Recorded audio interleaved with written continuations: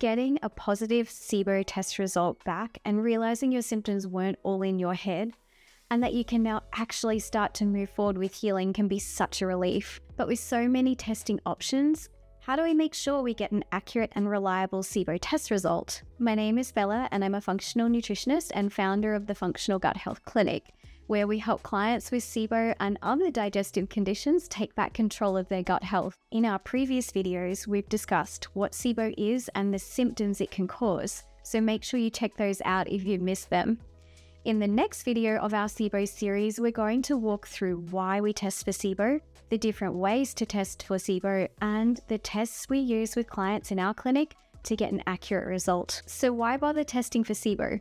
The short answer is test, don't guess. The longer answer is that symptoms of SIBO can overlap, not only between the different types of SIBO, but also with other gut conditions like parasites, bacterial infections, or yeast overgrowth, as well as conditions like lactose intolerance and fructose malabsorption. Symptoms like bloating, constipation, or diarrhea and abdominal pain aren't exclusive to SIBO, and so while they can help us identify SIBO as a possible cause, proper testing helps us clearly differentiate SIBO from these other imbalances and allows us to create targeted protocol recommendations that actually work. Not only that, but getting a clear, positive SIBO result after years of experiencing unexplained symptoms can be a massive relief. Just getting the validation that it's not all in your head, which is unfortunately something I experience myself and that we hear from clients all the time. Validation does wonders for your mental health. It also gives us a clear SIBO baseline to work from. Someone with really high gas levels and a very large or multi-organism overgrowth is likely going to take longer to clear it than someone with only slightly elevated gas levels and a single organism overgrowth. So test, don't guess really does sum it all up for SIBO. The first type of SIBO testing is one used almost exclusively in the research setting. It's invasive, costly, and not practical in a clinical setting. It's known as an aspirate culture. This involves a procedure to take a sample from the small intestine to grow and identify bacteria and archaea. As a SIBO client, it's not something that you'll ever come across in your typical clinical setting, but you might read about it in the research papers. The main way we test for SIBO is with a breath test. It's the preferred method for SIBO testing because it's non-invasive, it's simple, and compared to an aspirate culture, it's pretty cost effective. It can also be done at home with a test kit that we send to your house from the lab. The way that breath testing works is we take a baseline breath sample, then we drink a sugar solution, and then we wait for the bacteria or archaea in our gut to start fermenting those sugars, which causes the gas production. We then take a breath sample every 15 to 20 minutes for 3 hours, which measures the type, timing, and amount of gas being exhaled to get a really clear picture of what's happening in the small intestine. If we get a rise or an elevation in hydrogen, methane, or hydrogen sulfide gas within a certain period of time, then we have a positive SIBO breath test result. Basically, if you have an overgrowth of bacteria or archaea in your small intestine, they will take that sugar solution and they'll ferment it and they'll produce lots of gas. And then you'll breathe that out into the test tube every 15 to 20 minutes for the lab to measure and report on. As far as testing goes, it's one of the more complex ones to understand and complete. Now, there are a few different breath testing options to consider, and they relate to the lab or device you choose and the type of sugar solution that you use. The testing sugar options we have are lactulose, glucose, and fructose. Research on the different sugars and which is best is ongoing, and different practitioners will have their preferred substrates. But there are two different variables to consider when choosing which sugar to use. The first is how quickly it's absorbed in the small intestine. If you remember from our previous video about the anatomy of the small intestine, there are 3 sections. There's the duodenum, the jejunum, and the ileum, and we can get overgrowth in all 3 sections. So with this in mind, we ideally want a sugar that is not absorbed quickly at the start of the small intestine.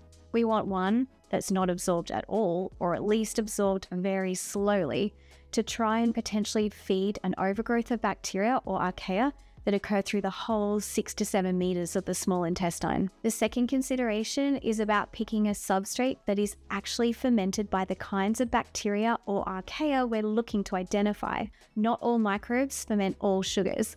And so if you pick the wrong sugar substrate, the organism you have overgrowing in your small intestine might not actually ferment it and produce any gas, meaning we get a false negative SIBO result.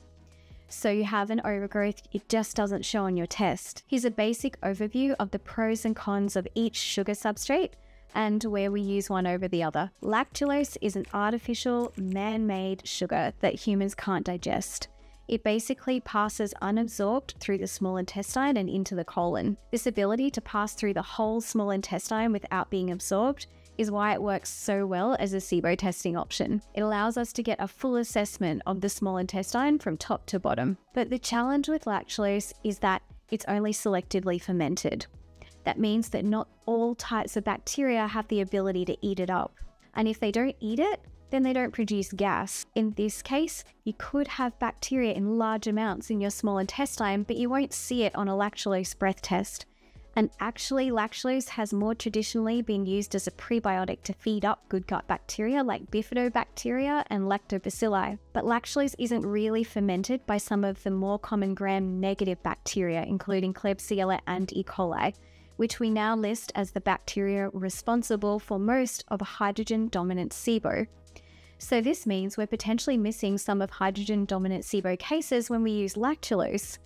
It works really well for methane-dominant SIBO, which is caused by archaea, because they have no issues fermenting lactulose like crazy. Another drawback of lactulose is that it can trigger rapid transit time in some people. So lactulose testing can cause diarrhea very quickly for some people and give false positive test results. This is because it can move through the small intestine and into the large intestine too quickly in people who have rapid transit time. Once it hits the large intestine, where we're supposed to have lots of bacteria, then naturally we would start to produce a lot of gas. Normally, this doesn't happen until the 90 to 100 minute mark, or what we consider large intestine time. So we know that it's not the small intestine, but if transit time is too quick, it can look on a test result as if the gas is being produced in the small intestine when really it's already passed into the large intestine and is happening in the large intestine where it isn't SIBO. We'll talk more about this when we cover how to interpret a SIBO breath test lab result, but just know that if your practitioner is a SIBO expert, they should know how to not fall for this type of false positive result. Because it's not absorbable, lactulose is used as a laxative, so some people may experience the need to use the bathroom during the test. Sometimes people will feel the same symptoms as why they're taking the SIBO breath test in the first place, like bloating and gas, but some don't experience any symptoms at all. So we don't really prefer to use lactulose in cases of suspected hydrogen-dominant SIBO. Not only do the bacteria responsible for the overgrowth not like to ferment lactulose, but it can also exacerbate those diarrhea-dominant symptoms given that it increases transit time and is used as a laxative. And a final note about the lactulose sugar substrate is that it's not the same as lactose. Lactose is the sugar from milk, while lactulose is a completely different sugar that is man-made. The lactulose that comes in the SIBO test kit is a 15 ml liquid solution that should be mixed into about 8 ounces or 1 cup of water. This solution does contain 1.2 grams of lactose in it, so people who are severely lactose intolerant should ask their doctor if this test is right for them. The next option for SIBO breath testing is glucose. Unlike lactulose, glucose is highly absorbable. This means it really only measures bacterial overgrowths that exist in the upper part of the small intestine. This is because the glucose gets absorbed really quickly in the upper part of the small intestine, meaning it never makes it down the full 6 to 7 meter length. So if the overgrowth you have is in the end or the distal part of the small intestine, in the ileum for example, we wouldn't pick this up very well with a glucose breath test. It does mean though that we don't have the same risk of false positive results that we see with lactulose because of the rapid transit time. In the case of glucose, the risk is a false negative result, as in you have SIBO but it doesn't show up on testing because the sugar never makes it into where the bacteria are overgrowing. For this reason, we don't use glucose for SIBO testing very often. But if you did choose to use it, you would need to consume 75 grams of glucose mixed into 8 ounces or 1 cup of water, which is a lot of glucose. Fructose is the last option, and for a long time it wasn't very commonly used. But some recent research has changed all of that and has indicated that it can actually pick up SIBO in cases missed by both lactulose and glucose, particularly hydrogen-dominant SIBO. This is because, unlike lactulose, fructose is basically consumed by all types of bacteria and archaea.